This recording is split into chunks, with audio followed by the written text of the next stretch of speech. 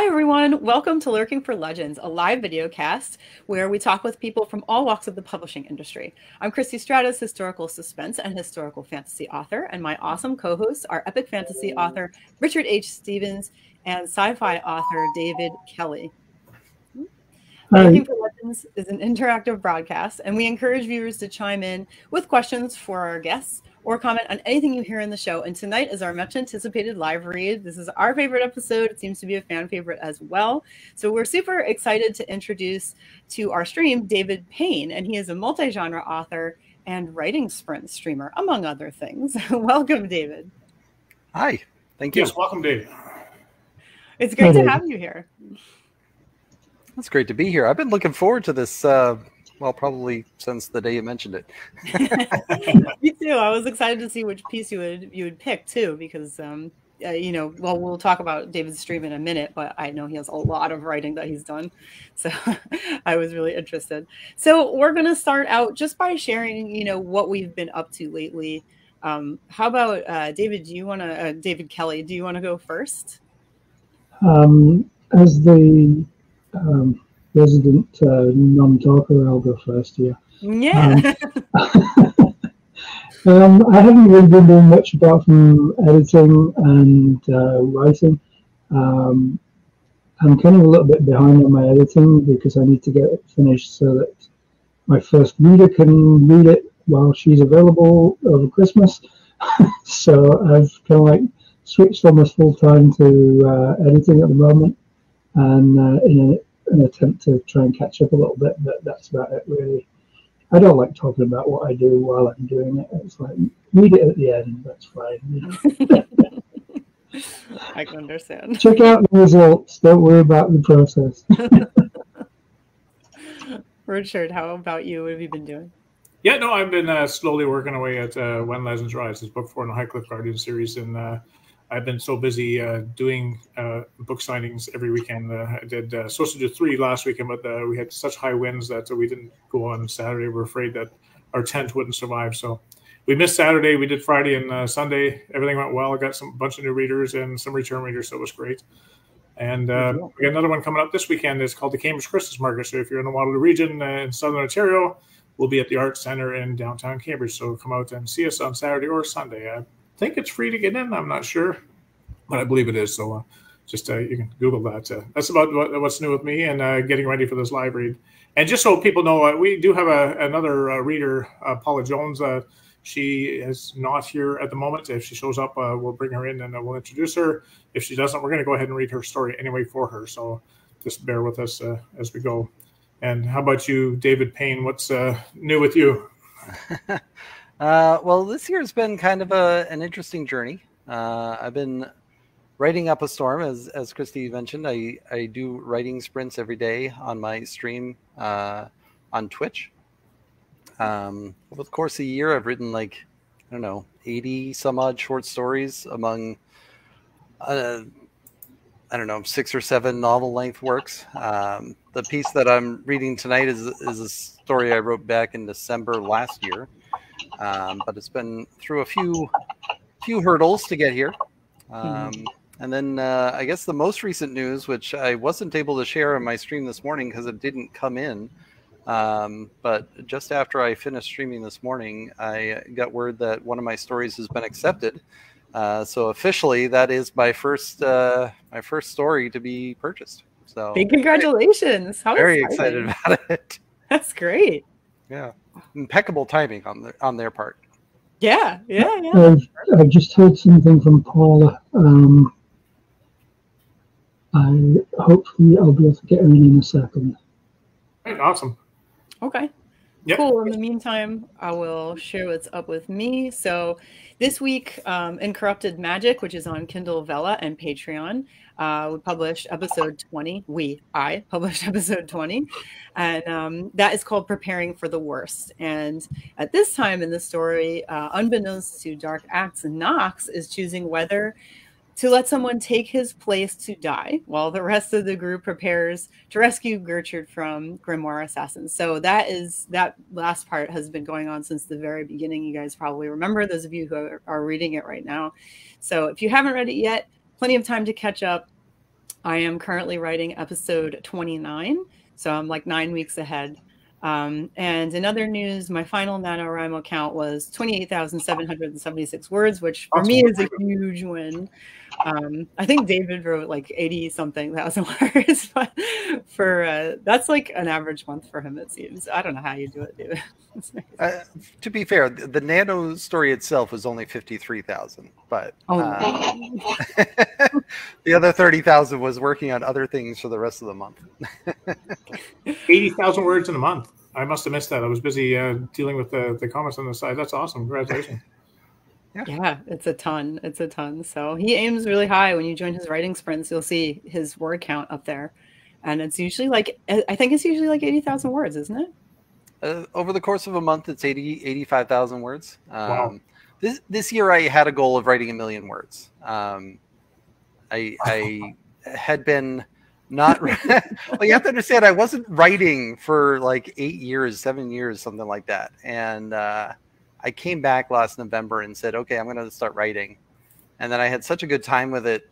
I wrote again in December. And then in mid-December, I'm like, let's write 1 million words and see how it goes. And it was always with the idea that if I failed, that's okay. Yeah, that's great. I really just wanted to get into the daily habit of writing.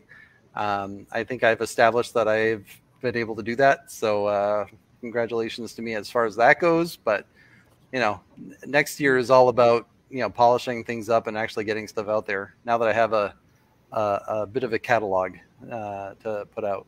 So. Yeah, and that mindset is probably that relaxed mindset probably helps a lot, because a lot of us stress about how many words we're going to fit in, and you're just like, you know, just 1 million for a year. So, yeah, you know, it's not probably key. Yeah. Never just. It's funny, isn't it? Why do we worry about the amount of words? I mean, it just seems such a strange thing to worry about, and yet we all kind of do it. It's a weird thing. Yeah, different people worry, but I can't say I so much personally worry about it. Just, you know, that it's long enough to be a novel, pretty much for me.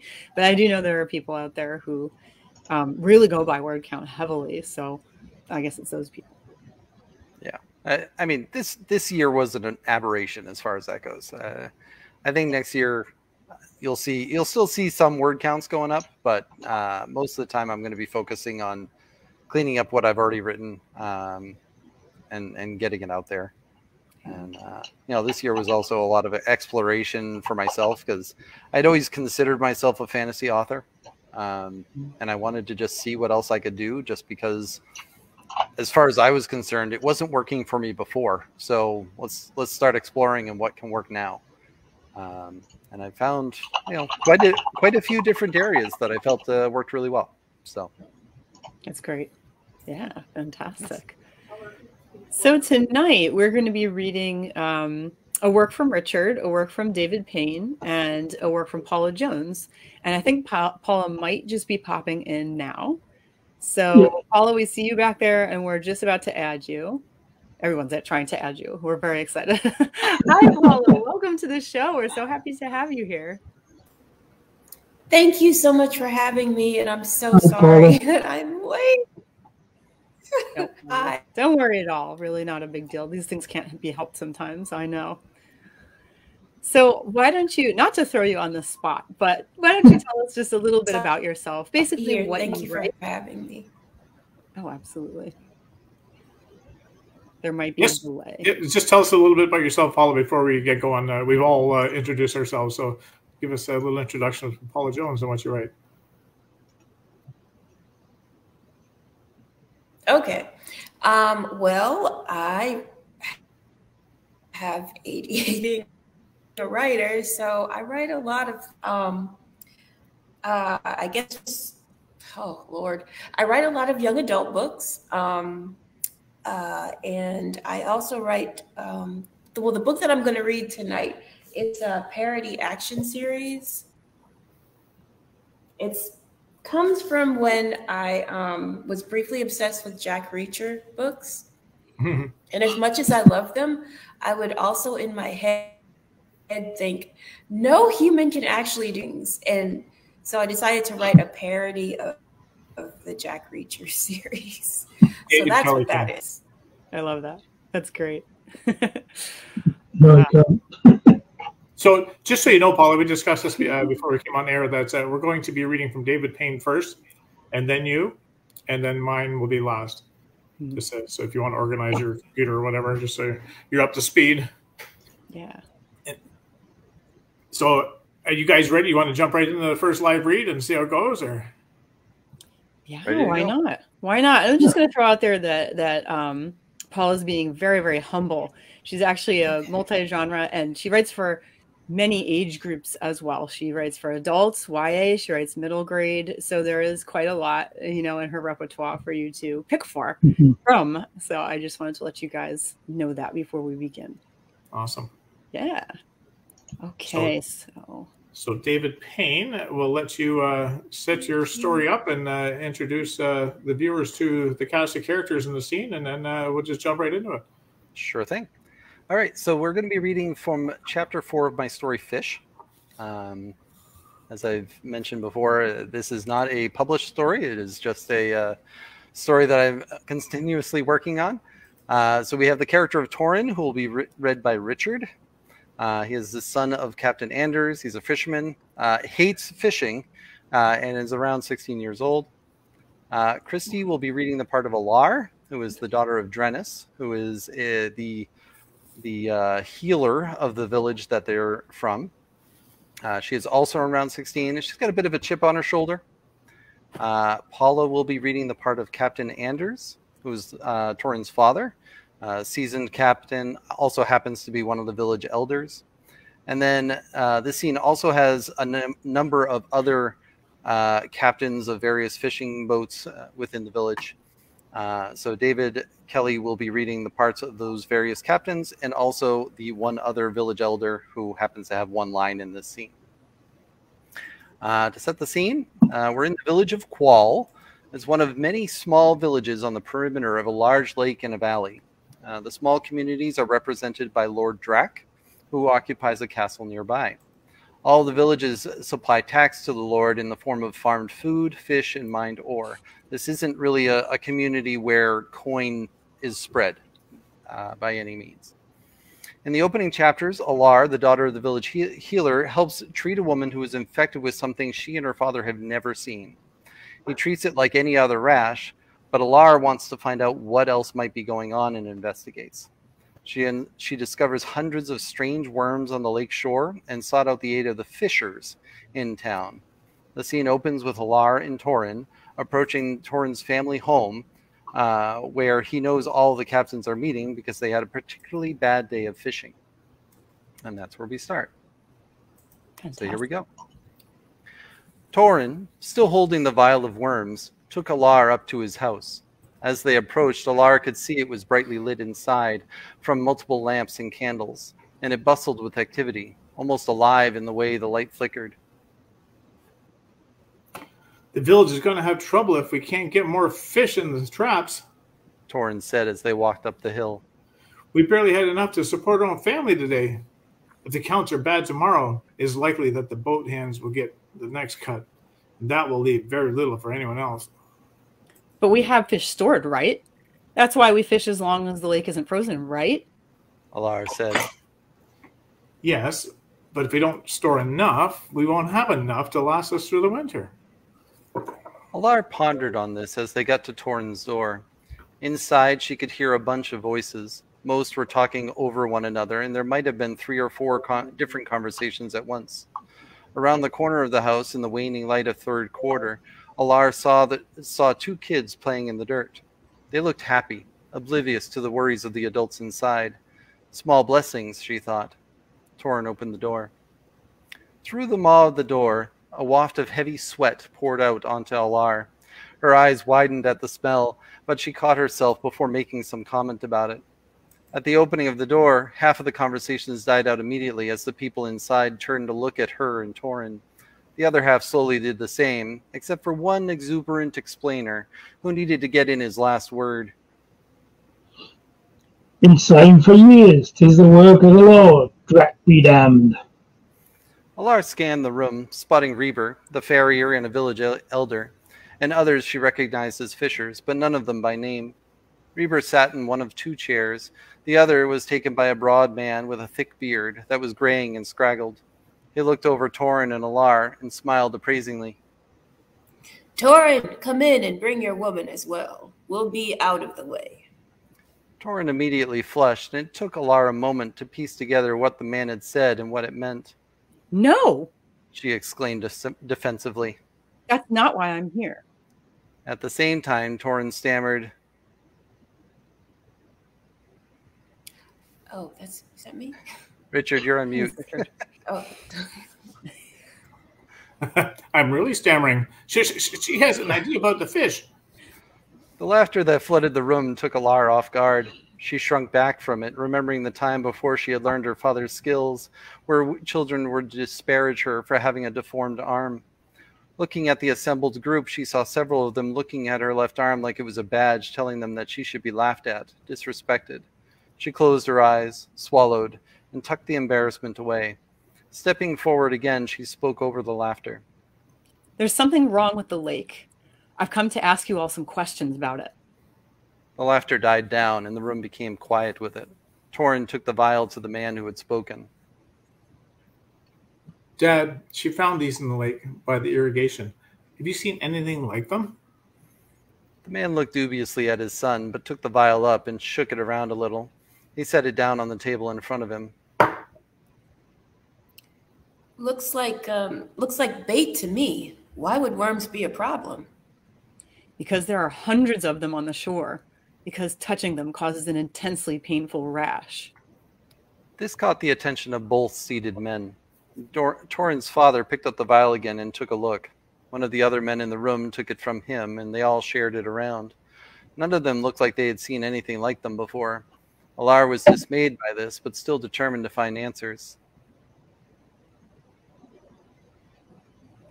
Torin tells me that your accounts were off today. Alar started.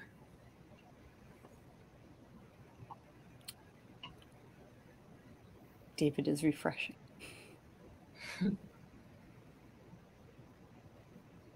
I'll continue. Alar started.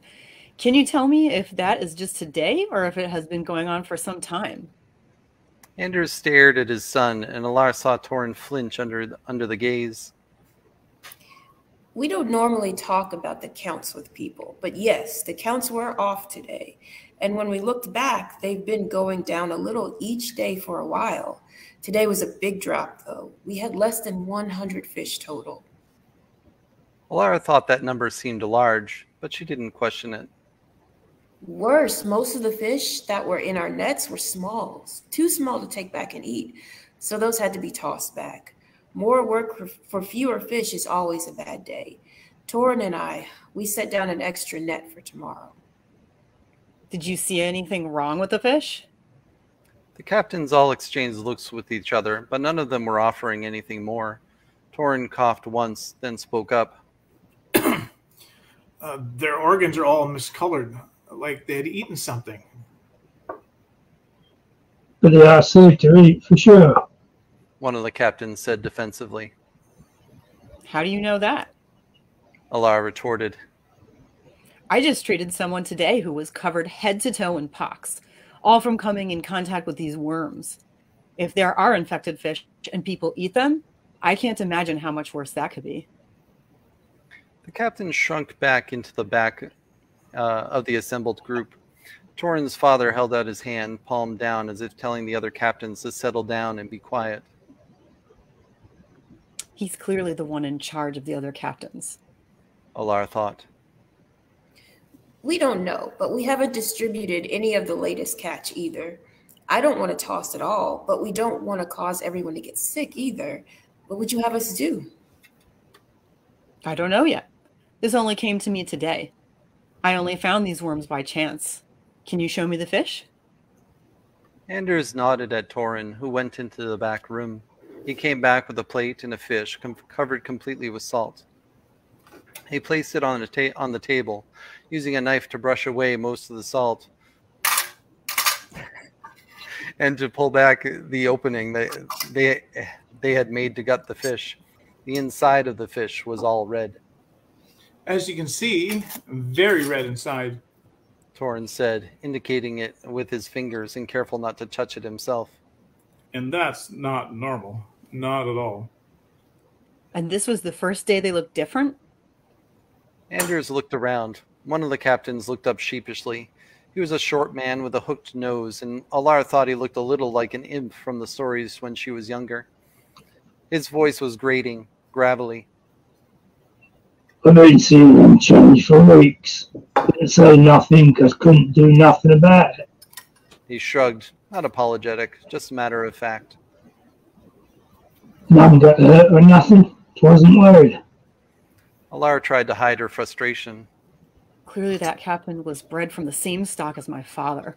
Don't ask questions, just do what you've always done. Has anyone reported any skin irritation from touching the fish or their innards? She asked. Not that I'm aware of. Torrin's father looked around at the captains in case any of them had heard differently. One screwed his mouth up, blinked, looked at Anders and then back at Alar. Had a deckhand say he couldn't work the other day. Hands hurt, he said. Who? Where do they live? Alar asked, but before the captain could respond, another spoke up. I saw my deckhand scratching the other day. Could that be something too? It might be. I need to see them immediately. It's late. No sense in disturbing people at the end of the day, is there? Before Alar could answer, rage fueling her thoughts, Torrin spoke up. If they're out there and have this affecting them, Torrin indicated the fish on the table. then Alar needs to know now. Anders pursed his lips, then nodded. Bring your crew here. We'll get them all looked at. All at once, the other captains headed out of the house. Reber stood and offered Alar his seat. Alar shook the offer away. She had too much on her mind to sit. You're Drennis's daughter. Anders asked as Reber sat back down. Alar nodded. Good healer he is. Good mentor for you, I bet. It would do no good to air out her grievances about her father, so Alar just nodded again. Torrin took back the vial of worms and looked at them more closely. Where do you suppose they came from? He asked. Anders grunted. Doesn't much matter where they came from. The real question is how to stop them now that they're here. They were on the shore. What about in our well? So far, it seems like our well is fine.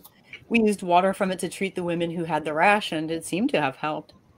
Just washing away the infected areas. Still, best not to come in contact with the worms at all, if you can help it. So what should we do with these fish then? Are they all like this? The ones you caught today, the last few days? Anders nodded. Maybe not all of them, but yes.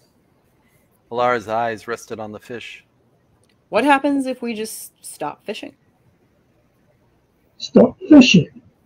The words came from behind her. It was one of the captains returning from with his deckhands. Never mind what you heard, Roddick. These your hands?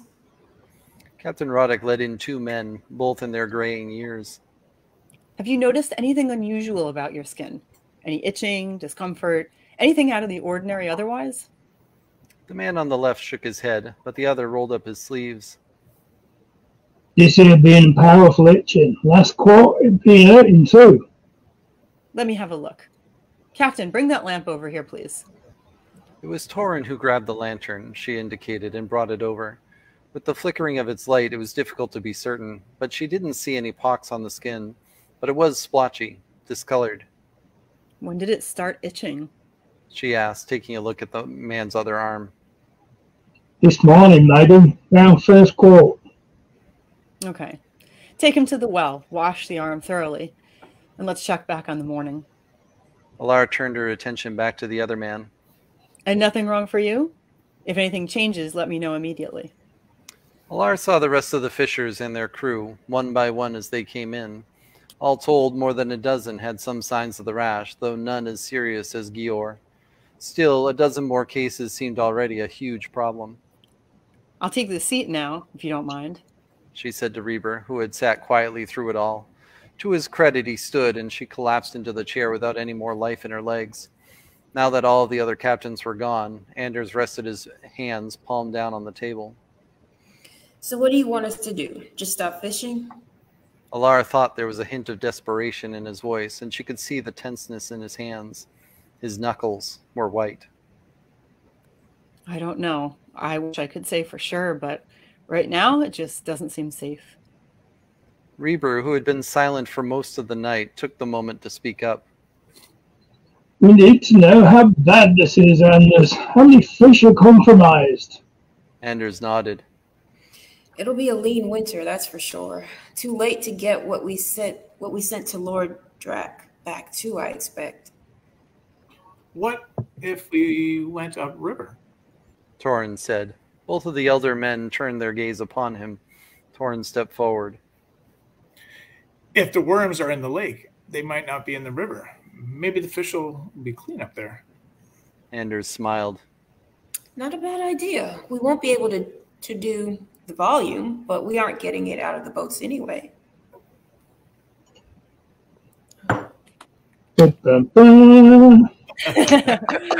That's intriguing. There's a lot to wonder about there. Thank you. Richard's eating his worms. You're not supposed to eat the worms.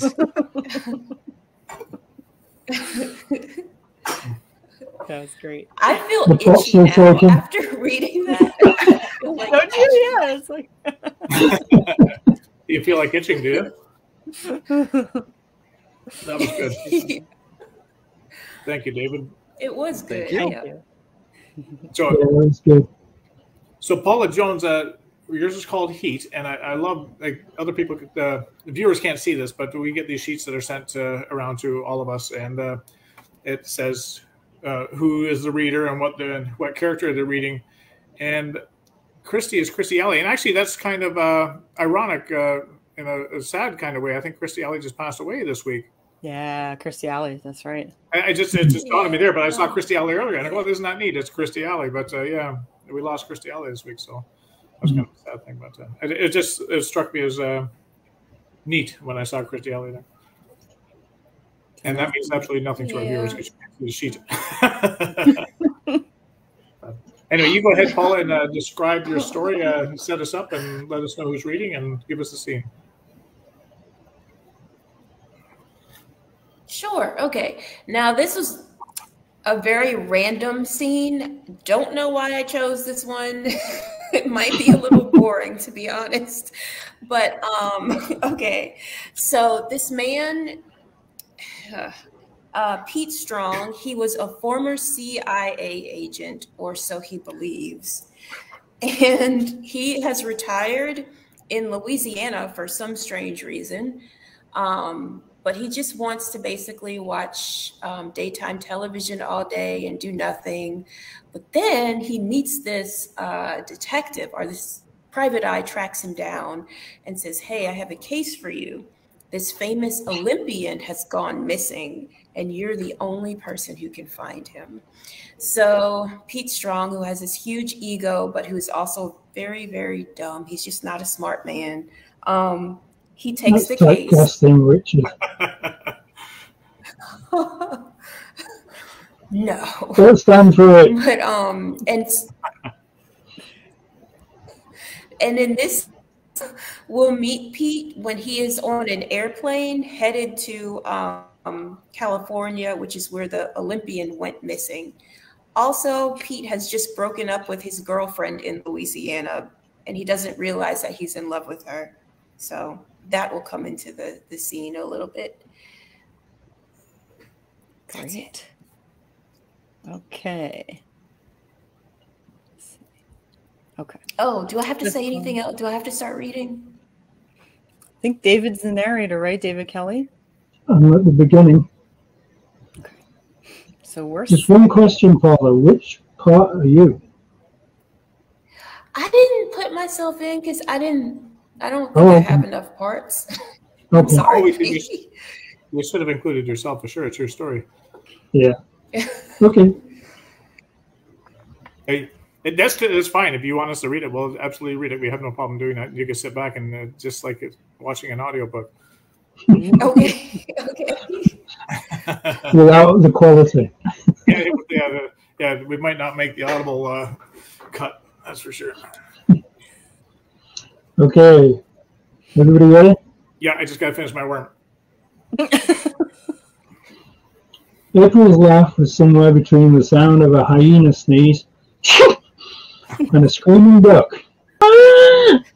In fact, one time as they'd been walking hand in hand near a lake watching the ducks float by, Strong had quietly made a joke, and April's laughter sent the ducks into a panic. Woo! Shrieking and nearly stampeding each other in their attempt to leave the water. The confused birds had mistaken April's laughter for the sound of a fellow duck screaming in fear. As the memory came to mind, Strong lost his grin. He silently chided himself for thinking of April again. Are you okay? The woman beside him asked, her soft brown eyes full of concern. Strong nodded. Sorry, just your laugh. It reminds me of someone else's. It's very similar. Oh. The woman nodded knowingly. A former girlfriend or wife? Strong hesitated. A cocktail waitress. The woman smiled. I understand. We all have one of those. Mine was a bartender just down the street from the news station where I work. That's what I do, by the way. I'm a reporter. Anyway, I used to go to that bar nearly every day after work, and before I knew it, my favorite bartender ended up becoming my favorite person, and boundaries I didn't mean to cross were crossed. And then the phone rang. Strong took another look at his pretty seatmate. Even though she was a woman, she seemed to understand the need for boundaries. Interesting. He wondered just how much she'd be able to relate to him if he explained his confusion about April. The woman smiled and gave Strong's arm a gentle pat. Don't worry, it gets better. Strong nodded and said nothing, an unexpected wave of shyness suddenly overtaking him. It would be weird to talk about April with a stranger. Besides, why waste the time mulling over the past when he was sitting right here with a beautiful woman only inches away? Strong pulled himself together and offered her a hand to shake. I'm James Bond from Baton Rouge, Louisiana. She laughed as she took his hand. Strong grinned. What? James Bond? She arched a perfectly groomed eyebrow. Really? Really? Okay. Wow. Cool name. She gestured to herself. I'm Allie Irons from Hope, Florida. Nice to meet you. Strong said. Are you a native of Florida? Because I thought I picked up on a California accent. Allie's eyes widened in surprise, but the look quickly fled as she laughed and said, Guilty as charged. I grew up in Southern California, but I got a job at a news station in Hope about 5 years ago. And when you're in a tough industry like news, you go where you're needed. Makes sense. Strong said. So, do you travel the country to cover all sorts of news stories? Allie grinned. Yes, and I love it. It's the perfect job for me because I love helping people tell their stories almost as much as I love to travel. Sounds great. It is. Allie's eyes lit up and she leaned closer to Strong, lowering her voice. I shouldn't tell you this, but the story I'm headed to LA for is huge. Have you heard about the Danger DeWitt situation? Strong internally froze, but his years of training as a CIA operative made him an expert at hiding his feelings. Masking his true feelings, with a languid yawn, he nodded. Yeah. This morning I saw something about him on the news. He's missing, right? Yes. Allie's brown eyes were bright with a mix of joy and mischief as she said, That's why I'm headed to LA, to score an interview with his wife. If I can get that, it'll put our little station on the map. And trust me, I'm going to get my one-on-one with her. I won't take no for an answer. Strong watched Allie carefully, noting the excitement in her stunning dark eyes and the determined set of her perfectly structured jawline. Undoubtedly, a beautiful woman like her was used to getting what she wanted, and that meant she wasn't going to give up until she scored her interview. Strong processed his options. If he partnered with Allie, he might have an even better chance at getting to Mrs. DeWitt himself. He'd have to lie, but as an experienced CIA operative, he was accustomed to lying. Interesting. Strong said. Maybe it's kismet that we met because I'm a friend of Danger's. Allie sat up straighter. You're kidding. Are you really? Strong nodded. Then we should definitely travel together. Allie clapped her hands, a look of sheer joy taking hold of her features. For a moment, her smile reminded Strong of April's. Trying to push April from his mind, he grinned back at Allie and said, Sure, why not? As the plane shifted, a golden ray of sunshine streamed through the window at Allie's left, setting a glowing spotlight on her exotic features. Under its glow, she smiled back at Strong, her warm brown eyes sparkling like firelight. This is going to be so much fun, she said in a honey-coated tone. They locked eyes and grinned at each other. Strong knew he'd made the right decision. That's That was a good section. That was a good section. No, Thank you. Thanks. I like writing like silly stuff because you can be as overdramatic as you want. That is fun. It's just fun. No, that was great. I enjoyed that. That was great. Thanks. It was. I liked how you included everybody by splitting up the narration. Other than yourself, we needed to have you in there, but that was fine. If we do it again, just make sure you're part of it. If you want, it's totally up to you. It's your read, but we certainly encourage you to be one of the readers. So okay. I am going to Dave. Have you got my whole sheet that I sent you? Have you got it set up in front of you there? Yeah. Do you mind going through? I don't know if you have to get ready at all. If you don't, do you mind going through the beginning part? And I just need to step off screen for a second.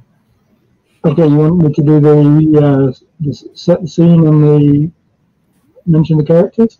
Yep, you can do that. Sure. Mess the characters, set the scene, and I will be back in about a minute and a half. All right. He learned his lesson about the sticky tape. There was one time I was going to say.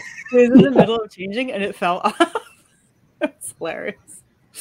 Oh my goodness. Okay, so we're reading from the book Into the Madness, and this particular section is from the chapter entitled Pact with a Lunatic, or Pact with a Richard, whichever you prefer. The cast of characters is the narrator is Christy. A character called the Aberrator is Richard, who's a crazed necromancer. Alhina, who is me, a 150-year-old wizard who had recently shaved his head to disguise himself from the watchful eyes of Helidon Misanthrope's minions, and I can't believe that Richard actually forced me to shave my head for this reading. Olmar is read by David Payne, a half-giant, a simpleton with a big heart. Not David, I mean Olmar the character. Severa is read by Paula, a cheeky, cocky archer. And Louina, another cheeky but not as cocky archer.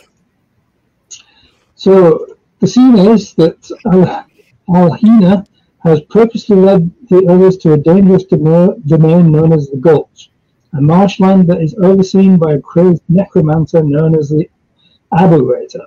After a bloody skirmish with the denizens of the swamp, Alhina has summoned the Aberrator.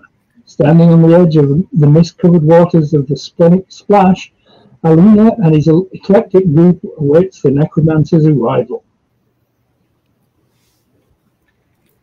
All right, so this is fantasy, and I apologize in advance for any mispronunciations. David said those names perfectly. So, Splenic Splash and Aberrator. I think those are the only two that are going to give you trouble. Okay. I'm in my best narrator jacket. Here we go.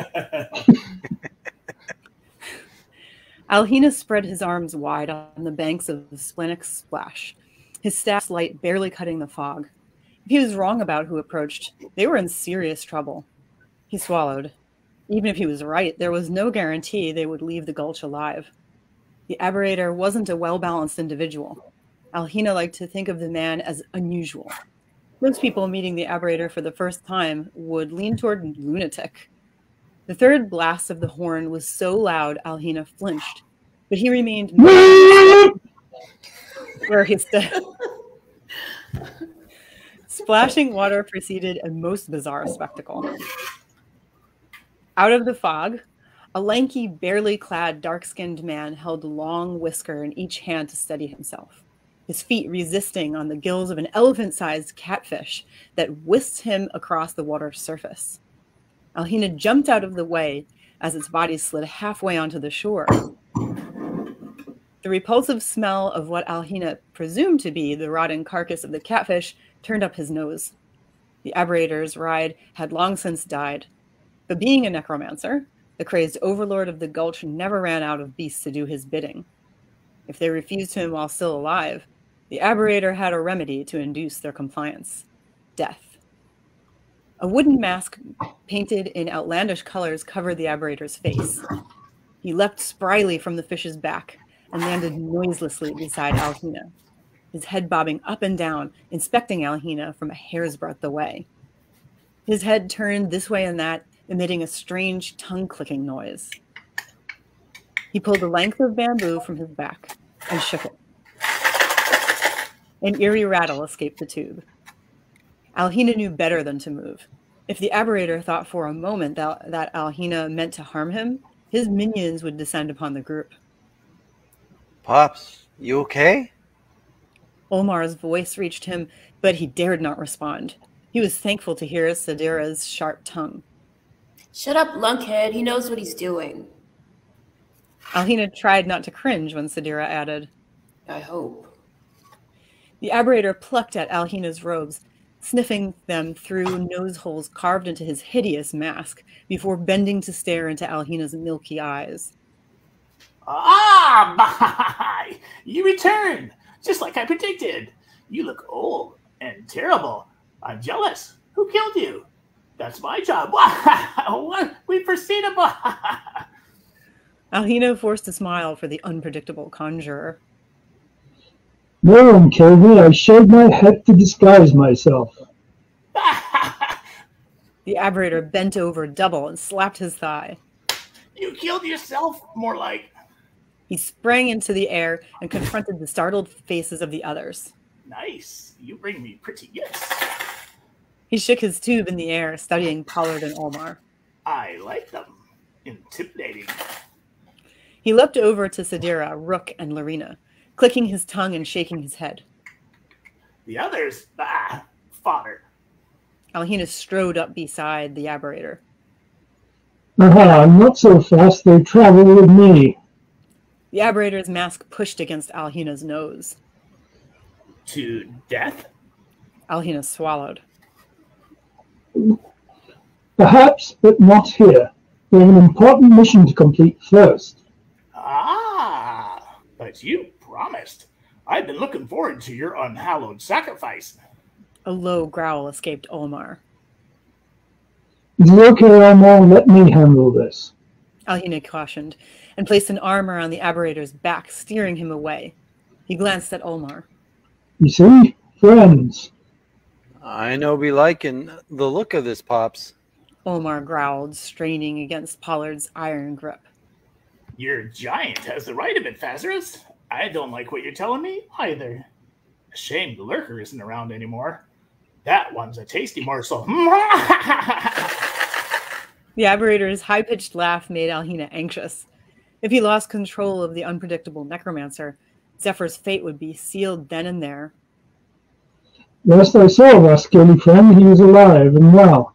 Lives up by the eternal land of frost and snow. Has his own tower, in fact. You should go see him. Alhina said as casually as he could. Fire breath has settled down? Perhaps a visit is in his future. He would be my crown jewel. I might even trade you for him, huh? The aberrator's voice dropped to a whisper. Oh, that gives me an idea. Alhina swallowed. The aberrator's ideas were never good. Since you're too stubborn to die, I offer you this in exchange for the lives of your friends. Deliver to me the lurker, and I may even forego our personal accord. The aberrator shrugged free of Alhina's grasp and danced around like a lunatic, gyrating his bare hips and shaking his matted, long black hair in a frenzy. An eerie wail escaped his lips. Decide! Alhina stepped back to avoid being clubbed by the aberrator's rattle. Duel. The aberrator didn't seem to take notice. His gyrations spun him ever closer to the group of bewildered quest members. Alhina raised his voice. If the necromancer got too close, Olmar and Sadira would surely react. I agree. I will deliver the lurker. The aberrator stopped his frenetic dance just shy of Olmar. He skipped back to Alhina. Really? You would do that? For poor old Abby? Alhina sighed. I know not how, but first my friends and I must tend to more important matters. More important than mine? Alhina raised thin brows. More pressing. He looked around. Speaking of which, the Gulch does not seem to have suffered from Helidon's firestorm. The aberrator straightened, his head tilted one way and then the other. He placed his mask against Alhina's nose. Do not insult me again. That trickster has no power here. Alhina swallowed but held firm. They remained face to face for a long while before the aberrator lifted his head high and laughed. Be gone with you, but do not be away too long, or I will come for you, Wizard of the North. Even if I have to tear down that anthill you call home. He held out his hand for Alhina to proceed up the eastern path. Actually, you need to travel through the crypt. The aberrator jumped as if stung on the backside. He cackled and slapped his thigh, shaking his rattle over his head. The crypt! No one travels the crypt. Not if they wish to be alive at the far end. That's not true. I have, if you recall. The aberrator nodded. Indeed, but you are Phazarist. They... He indicated the others with his rattle. Are... That is the condition I set for our accord to be binding. In order to achieve my goal, I need these fine people alive. If you crave the lurker, that is my price. Once Helidon is dead, I will surrender myself to you. Pops, no! Olmar roared, breaking free of Pollard. The aberrator's mask turned on Olmar, his tubular staff rattling. Olmar froze in mid-stride, one foot suspended in the air, and toppled helpless to the ground. Sadira and Lorena rushed to his side, while Rook pulled back an arrow and Pollard bounded forward. No! Alhina's staff flashed blue. A gust of wind held Pollard in check and dislodged Rook's arrow. The pulse of restraint was temporary, but it had its intended effect. Rook lowered his bow, and Pollard stopped his advance beside the unmoving Olmar. It is the way it has to be. Do not provoke him further. Alhina turned to the aberrator. Do you agree? With the lurker? Yes, with the lurker. I agree. And you will keep the denizens of the crypt away from us? I do hate to rob them of such sport. The aberrator hung his head in mock defeat, his voice sounding like he pouted behind his mask. Very well. They will not touch you. Now hurry! I will prepare for your return. It will be many months before I can return with that cat and far north and return again. The aberrator bounded to the shoreline. It will take that much time to get ready. He hopped aboard his dead catfish, scooped up a whisker in each hand, and with a shake of his rattle, the atrocity wiggled backwards into splenic splash. The catfish's mighty tail flicked over the water and spirited the necromancer away, his maniacal laughter fading into the mist. Olmar groaned and sat up with the assistance of Lorena and Sadira. He brushed dirt from the side of his head. Pops, you cannot be serious. I won't let you come back here. Alhina stared at the spot where the aberrator vanished. It wouldn't be long until he realized his fate anyway. Until then, he must see this through. Ridding the world of Helidon had been his life's mission. He sensed his group gathered around him, their gazes following his. What was that thing? Sadeera asked, her slender arms wrapping him in an embrace from the side. Alhina tipped his head to lean against hers. That, my dear, is a spirit older than the hills. Time has robbed him of his faculties. But do not be fooled, the Arboreator possesses more knowledge than the combined archives of the chamber and the vaults of lore below Castle Spelt. Sadeera squeezed him hard. Well, don't you worry, Gramps. There ain't one of us that'll let old Rattle Boy harm you. Alhina forced a smile. He didn't have the heart to tell her this next meeting with the Arboreator was a foregone conclusion. Nor was he prepared to listen to her drone on for days about how she wouldn't allow that to happen. He loved her spirit and was really quite envious of her innocent outlook on life, but he'd rather not argue about this predetermined fate. He broke free of her embrace and nodded to the rest, indicating with a hand gesture that they should start down the left fork. Give us a moment to gather our arrows, Sadeera said, as she and Lorena and Rook went about the gruesome task of pulling shafts away from the bodies of their victims. When they had sorted the reclaimed arrows, Sadeera grabbed Pollard's hand and skipped ahead to lead the way. Lorena and Olmar waited for Alhina and Rook to go ahead of them. Following the reedy shoreline, their surroundings were lost in the midst.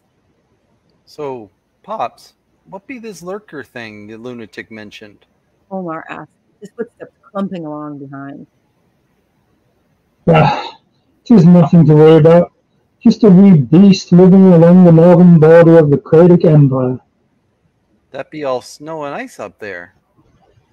Aye, it is not a nice place to visit. So what is it, Mr. Evasive Pants? Lorena prodded. Nothing to concern yourself with. I will deal with it somehow when the time comes. Deal with it somehow? Sounds ominous. Come on, don't be like that. Is it a bear, a troll, a demon? What? Alhina muttered low and fast in resignation. A dragon. Nah. Lorena laughed. Sorry, I don't think I heard you right. It sounded like you said dragon. She stared at him incredulously when he didn't respond. You did say dragon. You're going to hunt a dragon and bring it back here? Lorena's voice was so loud that Pollard and Sadeera stopped to stare. Alhina sighed.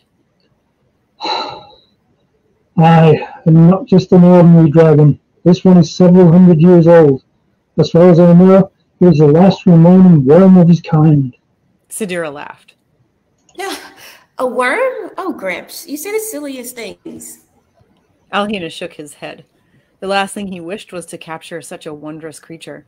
To bring it back for the Arboreator to subjugate was wrong. And yet, the necromancer was clear. He would accept nothing less. Olmar's voice interrupted his thoughts. And just how are you to be getting a beastie like that back down here? I was assuming it ain't to be pleased by the prospect. Well, I will fly it, of course. Well, that was an epic costume, Richard. And we have a worm theme. I think we have a worm theme tonight. A little bit of worms. I'm glad your costume wasn't too accurate, Richard. That was really fun. And we had Richard, that was a whole bunch of your characters in one story, which was really cool to see.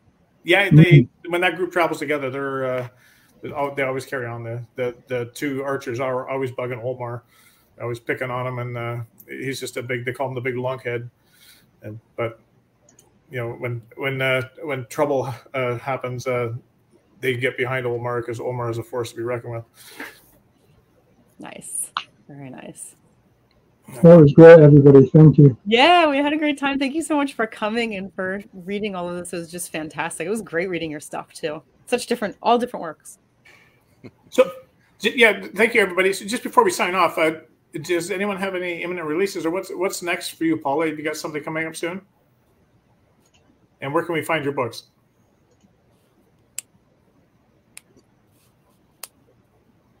She might be frozen. Yeah, I think Paula's got a time delay there. Oh. I can hear you. I don't know if you all can hear me. Yeah, we can hear you. We're just wondering what's next for Paula, and where can everybody find your books? Well, I'll talk and hopefully it'll work. Okay. I did. If you, well, I guess I can give you my author Paula L Jones .weebly. And that's where I have all my books. Or you can just go on Amazon and look for Paula L Jones. That's probably a lot easier. But I did just release a book today. It's about how to self-publish a book. Excellent. Good for you. That's awesome. Thanks. How about you, David Payne? Thank you so much for having me. Oh, you're welcome. Thank you for coming. We appreciate you coming. So how about you, David Payne? What's next for you, and where can we find your books? Well, so none of my books are published yet. I did just have an acceptance this morning. I'm not sure exactly how much I'm allowed to share about it, but okay, yeah. should be coming out in the spring. But more importantly, I have an interview with a special author this Thursday on my Twitch channel, which will be twitch.tv/TelenaArtho. I'll be interviewing one Christy. So, wow, she's a hard one to land. Yeah, we've been trying to get her on for a long time. Her handlers normally get back to us and say, "Yeah, she's too busy for us." But I mean, otherwise, I'm doing writing every day. I stream at 6:30 to 8:30, Monday through Friday in the morning Eastern time. And then I have evening and weekend streams as time allows. But I'm just writing up a storm and doing the thing. Awesome! Congratulations and good luck with your writing going forward. And so, David, did you say that you stream your writing live? I do. It even shows it on the screen, actually. Oh my God! No. I don't read fast enough for that. That's like David. No. No. I don't mean to give everybody, I don't know, seizures about this. It really is not that bad. It's a lot of fun.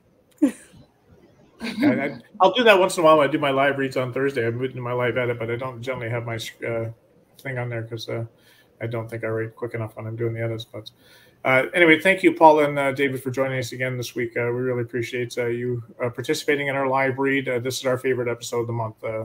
Christy and David Kelly, we really look forward to doing these, and we appreciate you guys coming in and sharing your stories with us. Yeah, thank you. So next week on Looking for Legends, we'll be chatting with J. Lynn Else, an author who writes fantasy, sci-fi, and historical fiction. J. Lynn is an award-winning author from Minnesota with 2 historical fiction novels set in ancient Egypt, and they're called The Forgotten, Aston's Last Queen, and it was named as Indie Editor's Choice Book for 2016 by the Historical Novel Society. And the second book is The Forgotten Heir of the Heretic, as well as a sci-fi novella, Strangely Constructed Souls. She has also authored an Arthurian-influenced female-driven fantasy trilogy. J. Lynn believes in unicorns and random acts of kindness. So should be a very interesting show next week. So I hope you can all join us then, and maybe we can talk J. Lynn into a book giveaway as well. So he did not partake in that. So thanks again for joining us tonight. For Christy, Paula, David, and myself, we wish you a wonderful week ahead. Good night. Until we meet again, take good care, everybody.